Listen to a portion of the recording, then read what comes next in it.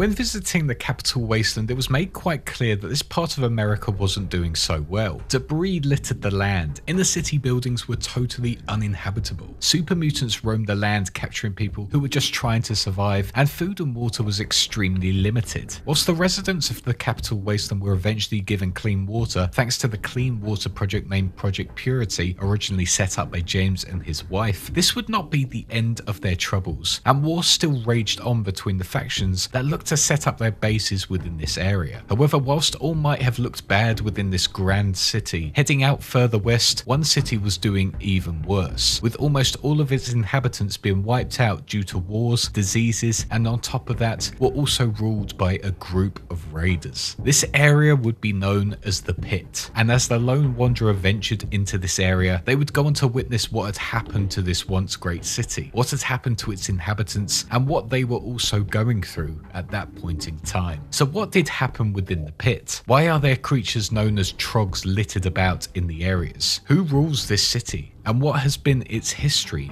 up until this point? Well, in today's video, we will be exploring the story of the area known as the Pit, as well as where it stands right now. This is the story behind the Raider-run city known as the Pit from the Fallout universe.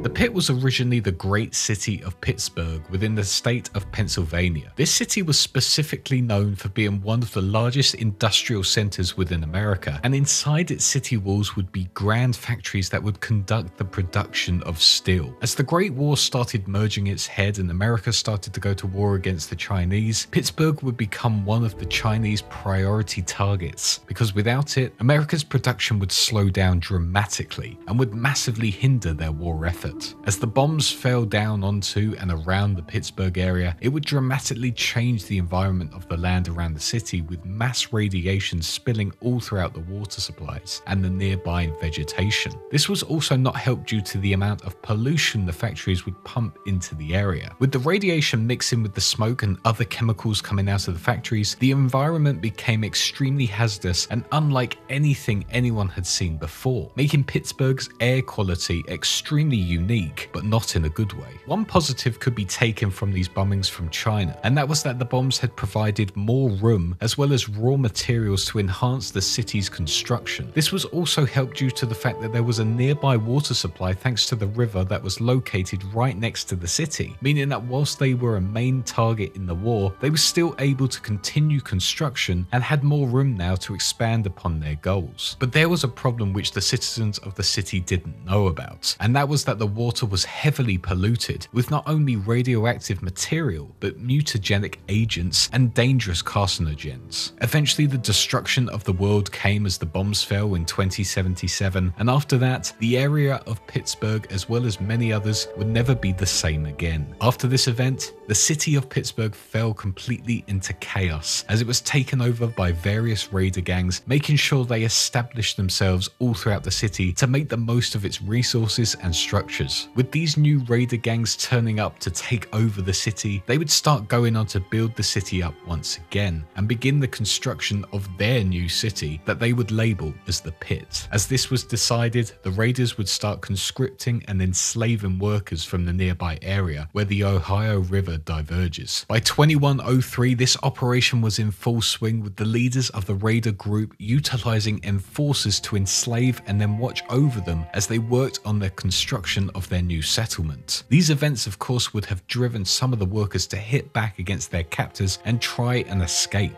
not only because they were being heavily mistreated, but also because the radiation was tearing into them, with their nearby water resources all being so toxic. With this, one individual named Page formed a group of enslaved locals and desperately tried to escape their captivity. And on top of this, multiple US soldiers, including Captain Oliver Fields, Sergeant Fred Redcliffe, and Sergeant Thompson, launched a mission to liberate the enslaved citizens within the pit and save them from the raiders. But unfortunately, this mission was to be a failure, with many of the soldiers and civilians being severely wounded in the process. But despite this effort from the military personnel, the civilians led by Page were able to flee the settlement of the pit and became the settlers within Appalachia, gathering more and more survivors along the way, promising a chance at rebuilding a new safe world once again, free from raiders and slavers, eventually forming their own settlement they would label as Foundation within the Savage Divide in that same year. But sadly for these settlers, news about the pit continued to pass down as it became the scene of a new bitter conflict between two factions trying desperately to gain overall control of it. These two factions would be the industrious survivors, organizing themselves into the Union against the vicious raiders who would go on to call themselves the Fanatics. One other group was brought into the war who were used to fight back against the Fanatics as well, these being the Hellcat Company. This war went on for some time and only really came to a head when the Vault Dwellers of Vault 76 from Appalachia found themselves involved within the war and would help solve the problems of the area. Whilst it is not known yet what happened within this battle between all of the factions on the writing of this, it is known that despite all of their efforts, the pit would never truly be saved, and even if the good-intentioned people of Appalachia helped set it up to welcome people in, it would eventually go back to the way it was before, as humanity went into the 23rd century. Life continued on after the events of 2103, and humanity within the pit tried desperately to rebuild their population, but a new problem arose for them. It seemed as though every child that was born within this time was being brought into this world with horrific deformities, like cancerous growths or vestigial limbs. But not only this, as time continued on, almost the whole population became afflicted with genetic diseases and mutations, all due to the radiated water of the rivers surrounding their settlements. The residents of the pit were concerned by these mutations, as anyone would be, and tried to work out how to cure them. But something worse was happening to a few of the survivors here. Throughout their population was one genetic disease that was hitting a few randomly. This disease would go on to cause neurological problems for those that had it, and very quickly would turn into extremely violent individuals, easily frustrated, and eventually would turn into primitive beings. Those who were seen to be becoming one of these creatures would be put aside and would be labelled as wild men, who would go on to roam in packs just outside and within the city and take out anyone in their way. The only people they wouldn't attack would be their own kind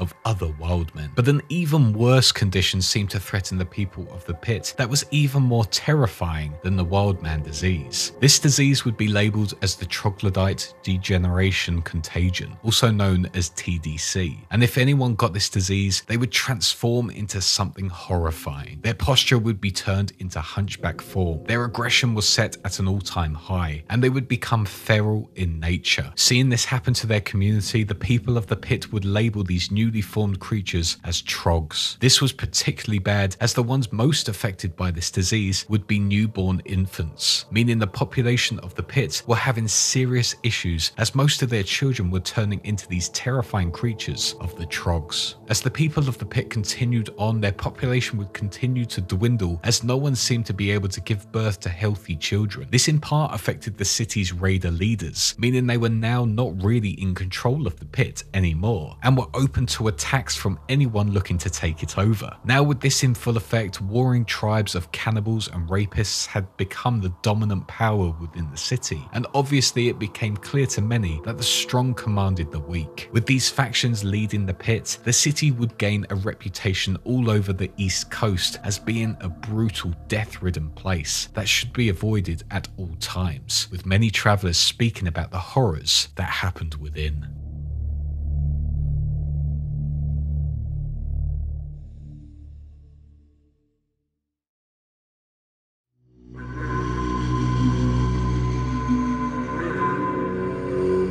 In the year 2255, stories of the pit were spreading all over the East Coast, scaring off many scavengers and settlers. But for one group, these stories did not really scare them. With this, an expeditionary force of the Brotherhood of Steel, led by the then Paladin Owen Lyons, arrived just outside the entrance of the pit, whilst they were trying to get to the capital wasteland. Lyons saw the city and most likely saw the potential of owning a once fully functional industrial city, and without telling his troops exactly why, he launched an attack on the city. Entering the city from Mount Wash, Lyons and his group of soldiers took to taking out anyone who got in their way, and in one single night went on to slaughter half the city's population, with the soldiers only sparing those who surrendered immediately. This whole event was horrific to witness, as many people were wiped off the face of the earth due to the brutality of Lyons' forces. Because of this, the whole operation would become known to many as the Scourge. To this date, it was unknown why Lyons wanted to conduct this operation, or why he was adamant on killing anyone in their way.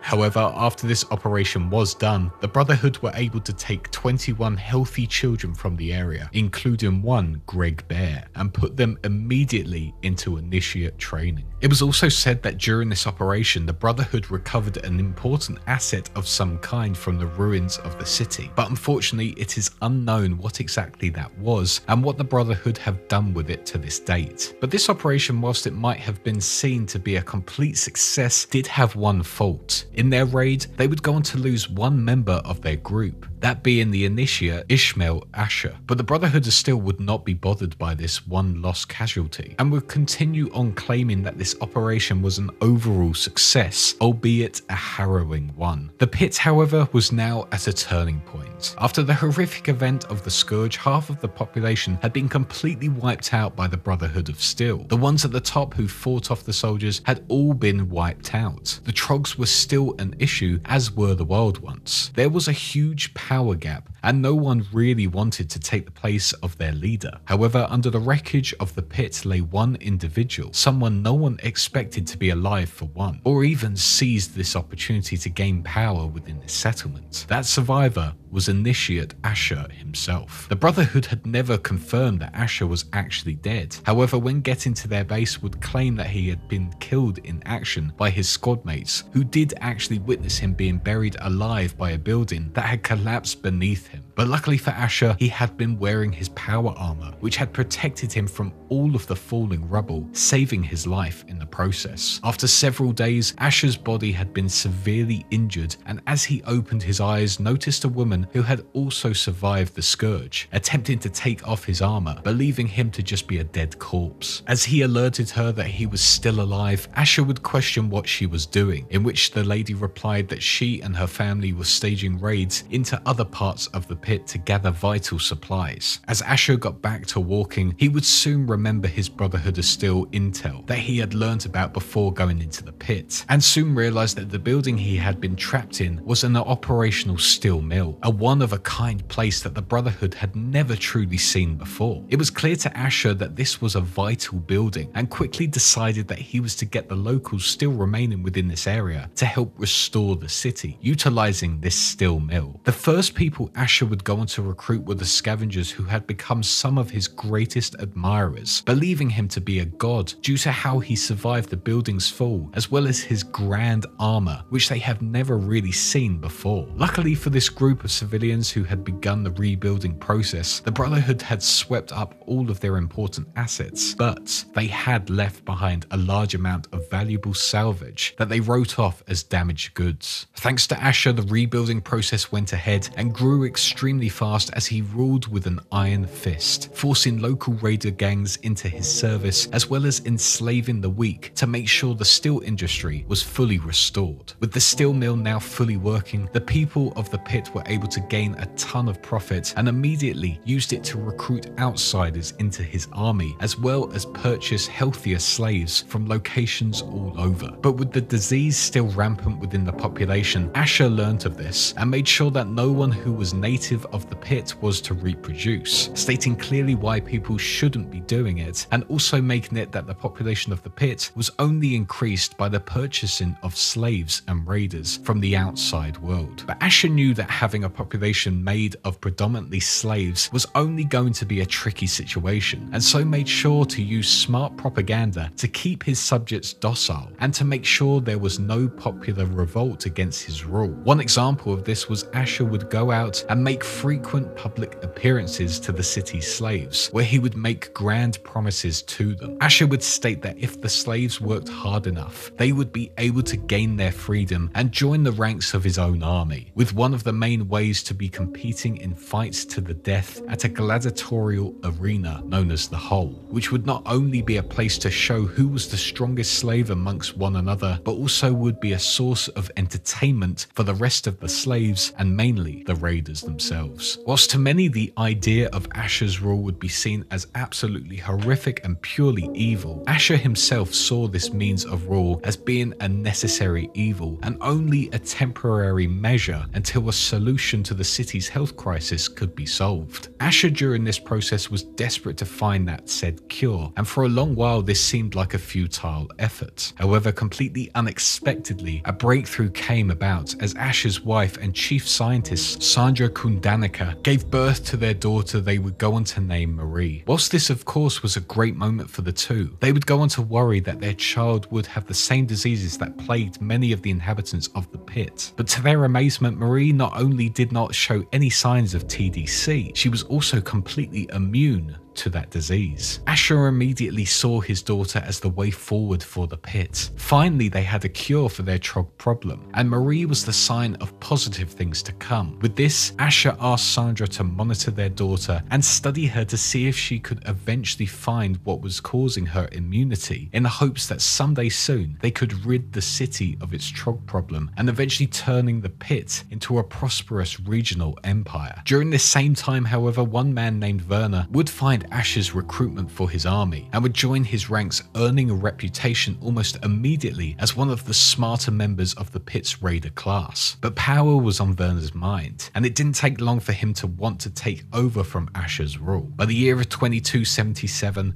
Werner did just that and started a coup to overthrow him. This immediately failed, however, as Asher took to enslaving Werner and as an ultimate punishment fitted him with a slave collar, something that was a real rarity within the Pit, with none of the other slaves having to wear one. This did not put off Werner at all, and in fact motivated him more to take over from Asher's rule. Here he continued with his planning and would work closely together with another slave known as Medea, who would help lay the groundwork with him to make sure this time this plan would go ahead with ease. Being the incredibly smart individual that Werner was, he would tamper with the slave collar and would be free from its control, and with that would flee out to the capital wasteland to start his second attempt of taking over the Pit. Werner knew this plan needed an outsider. His reputation had become too well known. He needed someone who could stealth their way in and earn the respect of Asher so they could then steal the cure and have the one-up on Asher's leadership.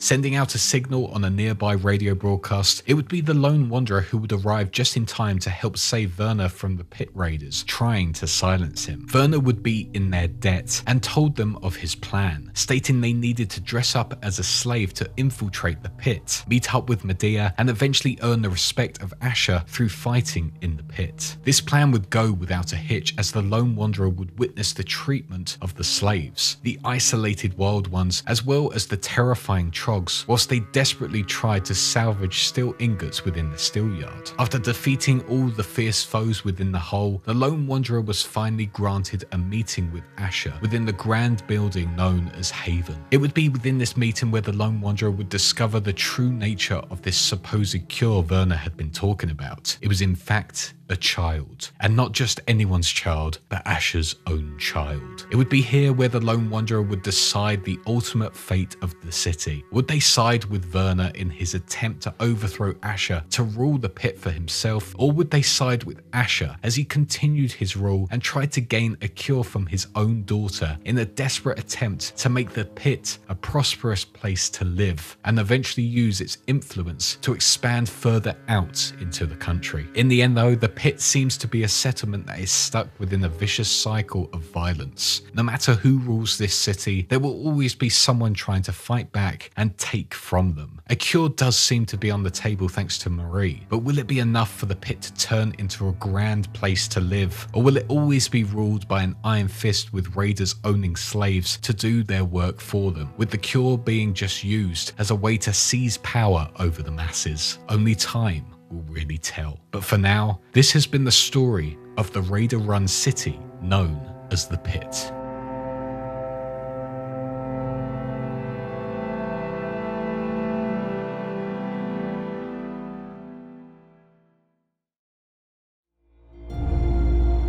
And that is all for now. I want to say a huge thank you to you for watching this video, as well as my amazing patrons who allow me to make videos like this, including our small fishes, our big fishes, Christopher, AVP Man, Last Persona User, and Arto Creme, our YouTube Wise Ones, Jambu, Fiery Italian, and Ico the Wolf, our Sharks, Whale Such Gaming, and Jason X117, our huge Megalodons, Sinus and Jacob Garcia, and our absolutely legendary Starfish, Shadow SGT. If you also want to support this channel, you can find the link in the description below, but if not, please do leave a like. Check out my other lore videos in the description below as well. Leave a subscribe if you haven't already, as well as a nice comment to help with our Lord and Saviour, the algorithm. But that is all for now. Thanks again, and see you all in the next one. Cheers.